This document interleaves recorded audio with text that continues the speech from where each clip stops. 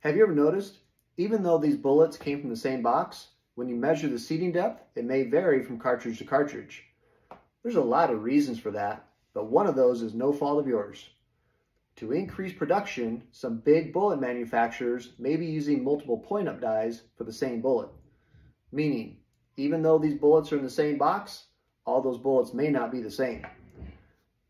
A reloader has two things they can do to combat that issue.